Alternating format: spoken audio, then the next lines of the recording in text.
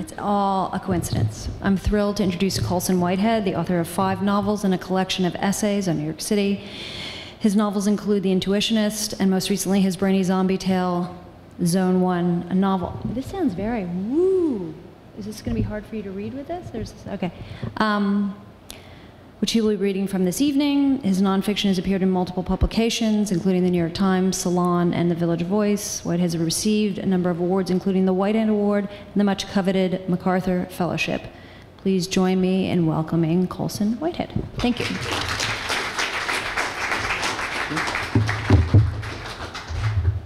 So, howdy. Thanks so much for coming out. I think we're safe from the hurricane or tornado in here. No windows. So whenever I can, I like to share work in progress when I'm traveling on my publisher's dime. No, actually, it was not very expensive to come here because I live here. At any rate, so I'd like to share a project I've been working on for a little bit of a while. I realized that there comes a moment in every writer's life when it is time to edit an anthology. So a year and a half ago, I started assembling an anthology on the writer's craft. I'm calling it How to Write and the Art of Writing. Writers writing about writing. The idea is simple. Today's best writers on the topic of their choice. In short, writers writing about writing. So one of the first people to get back to me when I sent out my letters to many prominent people in the publishing industry was Jim Phillips, who contributed the following wonderful essay that I'll read to you called How to Write. Jim Phillips, of course, is the author of several works of fiction, including the novels Can't Get There From Here, You Gotta Know When to Fold 'Em, and the award-winning colloquial phrase I will use as a title. Last year he published the acclaimed work of cultural history, Ding Dang Dong, The True Story of Frere Jacques, Methamphetamine, and Chronic Insomnia. How to write. The art of writing can be reduced to a few simple rules. I share them with you now. Rule number 1, show and tell. Most people say show, don't tell, but I stand by show and tell. Because when writers put their work out into the world, they're like little kids bringing their broken unicorns and chewed up teddy bears to class in the sad hope that someone else will love them as much as they do. And what do you have for us today, Marcy? A penetrating psychological study of a young med student who receives disturbing news from a former lover. How marvelous, have a juice box. And you, Timmy, what are you holding there behind your back? It's a Calvino-esque romp through an unnamed metropolis, much like New York, narrated by an armadillo. Such an imagination, have a juice box. Show and tell, followed by a good nap. Rule number 2, don't go searching for your subject. Let your subject find you. You can't rush inspiration. How do you think Truman Capote came to In Cold Blood? It was just an ordinary day, and he picked up the paper to read his horoscope, and it was right there, fate. Whether it's a harrowing account of a multiple homicide, a botched Everest expedition, or a family of colorful singers trying to escape from Austria when the Nazis invade, you can't force it. Once your subject finds you, it's like falling in love. It'll be your constant companion, shadowing you, peeping in your windows, calling you at all hours of the night to leave messages like, only you understand me. Your ideal subject should be like a stalker with limitless resources. He's in your apartment, pulling your stuff when you're not around, using your toothbrush, and cutting out all the really good synonyms from the thesaurus. Don't be afraid, you have a bestseller on your hands. Rule number 3, write what you know. Saul Bellow once said, fiction is the higher biography. In other words, fiction is payback on those who have wronged you. When people read my first 2 books, my gym teacher was an abusive bully, and she called them Brussels sprouts, a survivor's tale. They're often surprised when I tell them that there's an autobiographical element to them. Therein lies the art, I say. How do you make that, which is your everyday, into the stuff of art? Listen to this. Listen to your heart. Ask your heart, is it true? And if it is, let it be. Once the lawyers sign off on it, you're good to go. Rule number 4, never use 3 words when one will do. Be concise. Don't fall in love with a gentle trilling of your mellifluous sentences. Learn how to kill your darlings, as they say. I'm reminded of the famous editor-author interaction between Gordon Lish and Raymond Carver when they were working on Ray Carver's celebrated short story, Those Life Preservers Are Just for Show, often considered the high watermark of so-called dirty realism. You'll recall the climax, of course, when the 2 drunken fishermen try to calm each other after their dinghy springs a leak.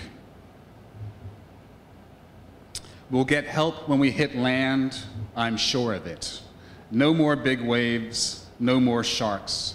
We'll be safe once again, we'll be home. If you visit the Lilly Library at the University of Indiana and look at Gordon Lish's papers, you'll see how, with but a few deft strokes, he pared that down to create the now legendary ending, Help, Land Shark. It wasn't what Ray Carver intended, but few could argue that it was not shorter. Rule number 5, keep a dream diary.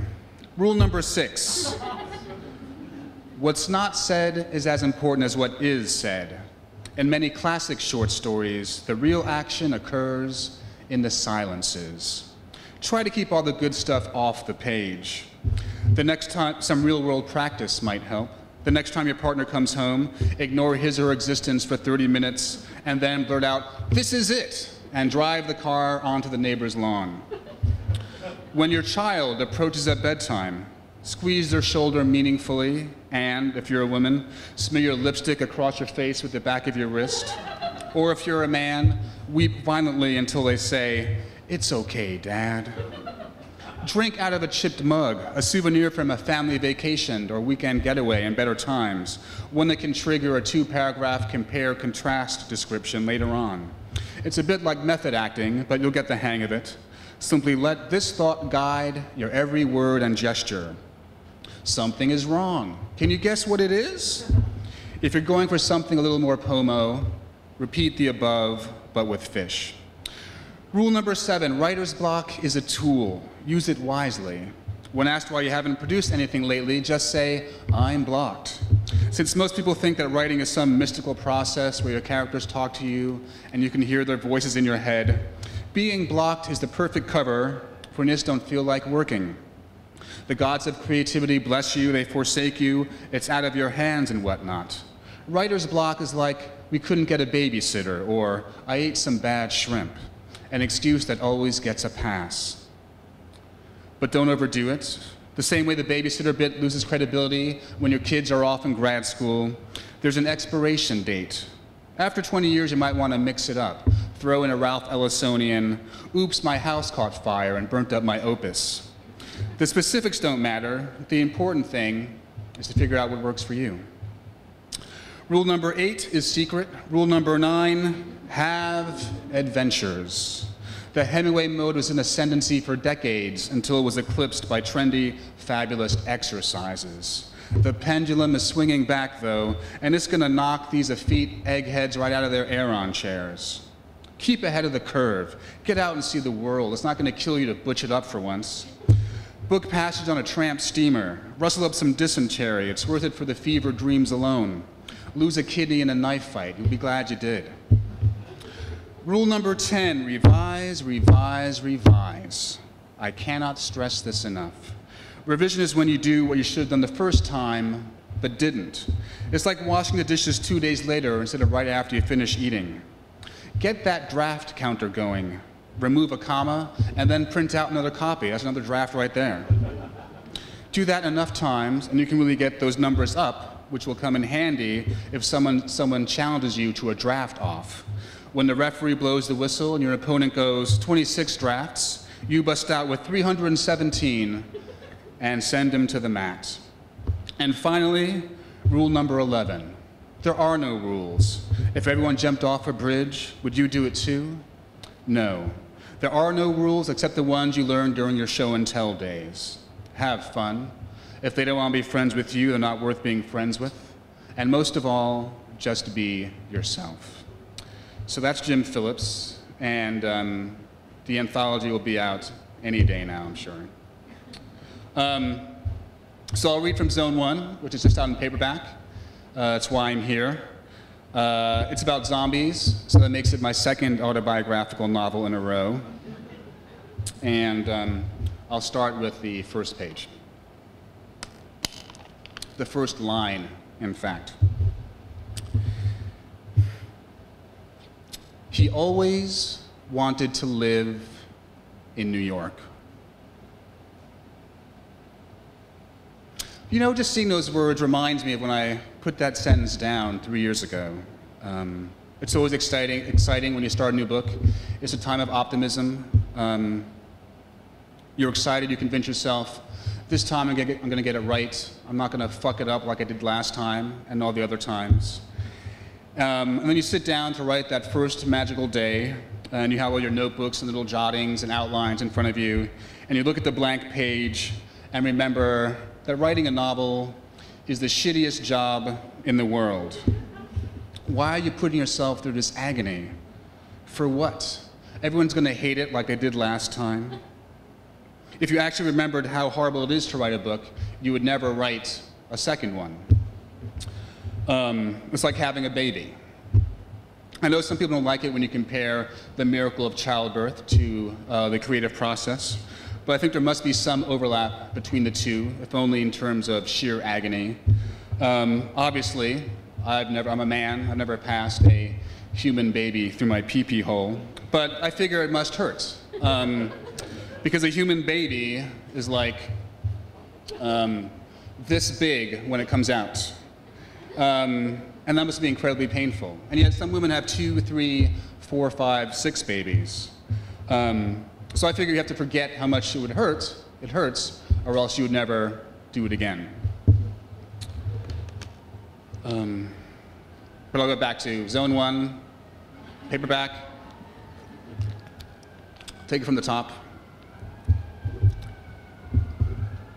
He always wanted to live in New York. And once again, I find myself distracted by the idea of what a strange, strange thing it is to write a book. I'm not sure why I changed things up with Zone 1. It was the first time I wrote the whole book without showing anybody a single word. Maybe I was trying to recreate some of the atmosphere of the book, the psychology of the characters who are also alone in their bunkers, on the run, not sure if they'll make it to the end. Usually I can make it through the first third of a book or the first 100 pages before I have to show somebody just to get a reality check. Writing a book about elevators, does it make sense? Am I an idiot? And then if they sort of sign off on it, I can continue towards the end. With Sag Harbor, which was a more personal book, I guess that's when I first started mixing it up. Because I had a lot of weird anxieties over whether or not I could pull it off. It wasn't my usual thing, human emotions on the page. I wasn't used to having myself out there so much, so each time I finished a chapter, I would send it off to my agent, who's a really good reader, and also she's British, so there's a lot of pop culture in the book. So I would run by, various references by her to see if they're working to serve the book, even if you didn't grow up in the 80s and didn't follow like UTFO and Run DMC. And so each time I send her I finished a chapter, I would send her also YouTube clips of like music videos and a new Coke commercial, The Cosby Show, because The Cosby Show, figures into Sag Harbor. And I remember when I sent her the video for The Message by Grandmaster Flash and the Furious Five. She was very excited because it's full of bombed out Harlem streets and rubble-strewn avenues. And that's what she thought New York looked like when she moved here. It had been cleaned up by Giuliani, so she was very excited to have like this glimpse into old New York. She's a good reader. I rely on her. You have to pick your readers carefully. Some people are good at line editing, others are good at structure. And you can't use the same person over and over because it's an imposition to read someone's unedited 500-page manuscript. It's a real pain. I remember when I sent Sag Harbor to someone who'd seen read a lot of my previous books, and she was taking a lot of time getting back to me. And so I started freaking out because it was like a personal book. And the weeks went by, and the months went by, and finally I was like, have you read it? And she was like, yeah. So I was like, well, what do you think? And she said, I think I like the main character of Lila May in the Intuitionist more. I don't like the main character of Sag Harbor. And I was like, this character is basically me, right? She was like, yeah. And I was like, you understand that we're married, right? And she was like, yeah, that's what makes this so awkward. But Zone 1, new novel, out in paperback, awesome. I'll just start the reading again from the very first line from the top.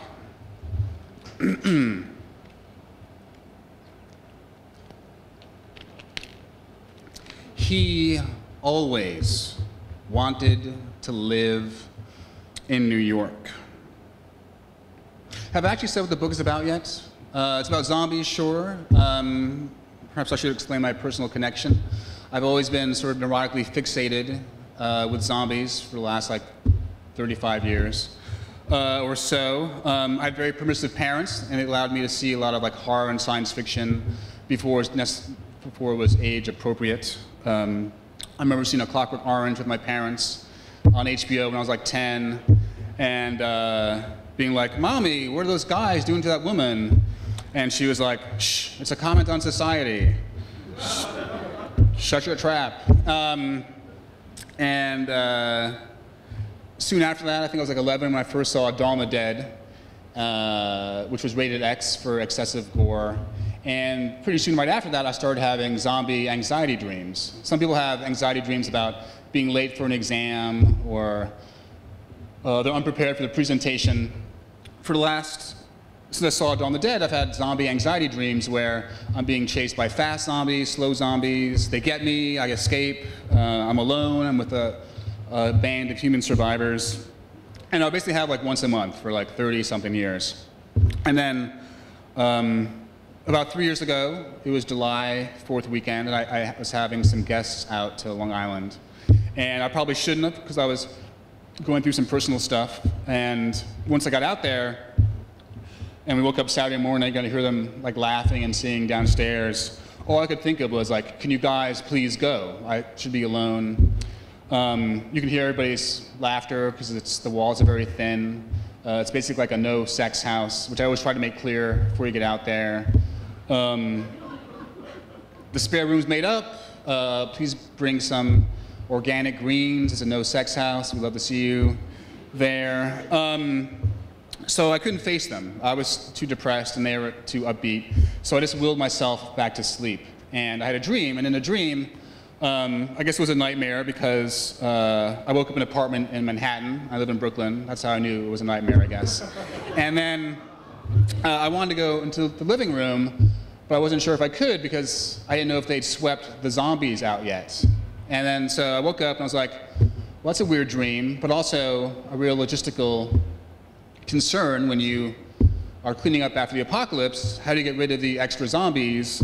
They sort of hang around like bad house guests. And I started writing it that day. It's not often that you have a dream that turns into a book. Usually I'll have a dream and it's like, sex with my mom again? And that's not really a book length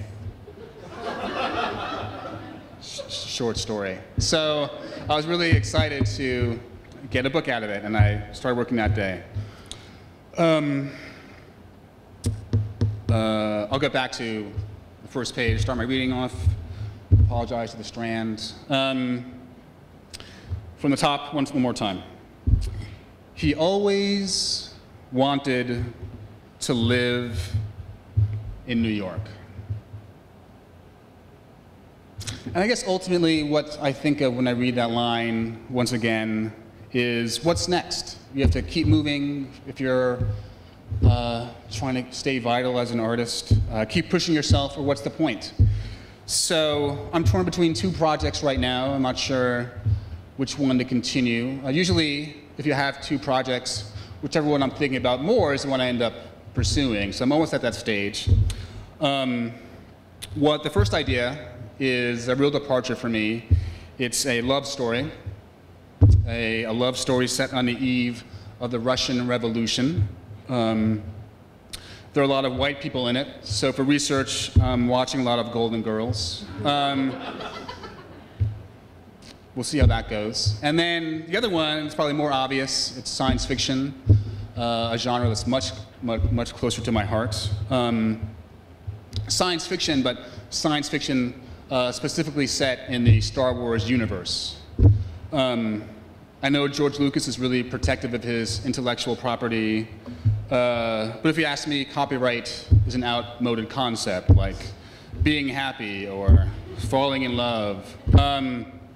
I think there are a lot of unanswered questions in the Star Wars universe, the way it stands now, and I think that I'm sort of uniquely qualified to address them. Like in the first movie, for example, that came out, Star Wars, they have the Death Star, which is a weapon the size of a moon. And then they have lightsabers, which are literally swords made out of laser. And they have hyperspace, faster than light drive, that enables you to travel across the universe in half a second. And yet, R2-D2 can't get a fucking voice box. It's always just like, he's the smartest character in all the movies, and he can't even talk. Luke Skywalker gets his hand cut off, he gets a robot hand. Darth Vader falls into a lava pit, he gets a whole new robot body. The Death Star gets destroyed, they make a whole new Death Star that's the size of a planet. And R2-D2 can't get a fucking voice box. It's not a technology issue, because C-3PO can talk, a lot of the droids talk. C-3PO is always running his mouth. When they land on Tatooine, the desert planet in Star Wars, before they get picked up by the Jawas, who you recall are sort of like space crackheads. They get stolen property and they get all furtive. It's like, where'd you get that land speeder? It's like, oh, I fell off a truck. It's my aunt's, $5. But before they get picked up by the space crackheads, C-3PO and R2-D2 are wandering the desert. And C-3PO says, I dare say the desert sand is burning my feet. And R2-D2 goes, but if you could speak, you'd know what he's really saying is, Princess Leia's been kidnapped. I have the blueprint of the Death Star in my chest. Darth Vader's trying to destroy the universe, and this silly motherfucker is talking about how the sand is hot on his feet. That's what I'd like to explore in my next novel. And I guess I'm out of time. So maybe I'll read from Zone 1 next time. I'd like to thank you guys again for coming out. And if you have any questions, I would love to answer them. Or if you have any advice for me, howdy. I'm not so much up on contemporary science fiction. You know, I guess in junior high and high school, it was Isaac Asimov, Ray Bradbury. William Gibson was starting to come out with his stuff. Now, Neil Stephenson, I still sort of pick him up. But I'm not really necessarily sort of well-versed in what's sort of contemporary. I think last time I heard you not read, you talked about how you realized became a support player for you. But what was your favorite? Of his books? Well, yes, I mean, I was sort of like a shut-in as a kid, read a lot of comic books and a lot of horror and a lot of Stephen King. So that was like, 79, 80, and my older sisters and my mom would buy all the Stephen King stuff. So that was the, Cujo, Night Shift, Carrie, The Shining, Salem's Lot. That sort of great run he had, like in the mid 70s to early 80s. And like until I went to college, like I wanted to write like the Black Shining or the Black Salem's Lot. Any Stephen King title, if you put the black in front of it, that's like what I wanted to do. But I'm very fond of like that. And of course, The Stand. Yes, The Stand. Howdy. Are you having any more zombie nightmares? I've only had one since I finished the book, so I think they're basically gone. It's only like 9 months since I had one. But then I do readings and people are like, oh, I have zombie dreams now because of your book, which I'm totally fine with. I had enough. I don't need to, other people can have them for a while.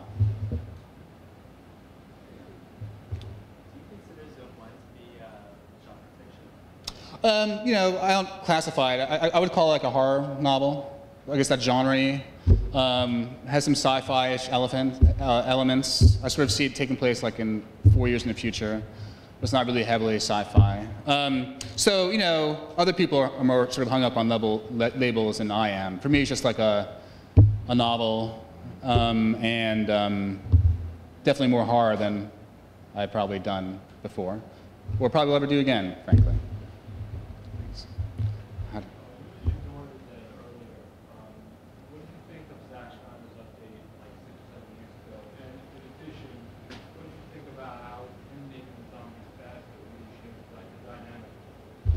No, it does. I mean, the first 10 minutes of that movie are incredibly scary and suspenseful. And then there's a lot of bad writing and mediocre acting. Like they have the dog, like there's a whole subplot with the dog, which is totally, well, I can't say ludicrous, it's about zombies, but it's just really dumb having that sort of dog subplot. And then, but the last minute is like really nihilistic, so. I'm a purist, so I like slow zombies. Fast zombies are scary in their own way. But for me, like the mob of slow zombies is what actually I find scarier than one sort of superhero-y fast zombie. In attempting to figure out what zombies meant to me, obviously I got sort of stuck in some sort of neurotic way in junior high. For me, like a zombie is someone who stopped pretending. So it's like someone, the terror of the zombie apocalypse or invasion of body snatchers with pod people is that people who, you fall asleep and you wake up and the world has changed, the people who you love, your family, your friends, your neighbors, are finally revealing themselves to be the monsters they are. And that has nothing to do with being fast. It has something to do with like the sort of act of humanity that most people are engaged in. And once they stop acting, they're monsters. And so I connect that more with like Night of the Living Dead and the first Dead trilogy. Some of the more, I like 20 Days Later. For me, that's a zombie text, even though they're not dead. It's like a virus or whatever. So I'm not really up on contemporary zombie stuff. In terms of fiction, it would be Max Brooks' World War Z, which I think is incredible, and the Walking Dead comics. I think the TV show is still trying to find its footing, but so. All right, well, it was very nice of you guys to come out. I'll see you next time, I guess. Thanks.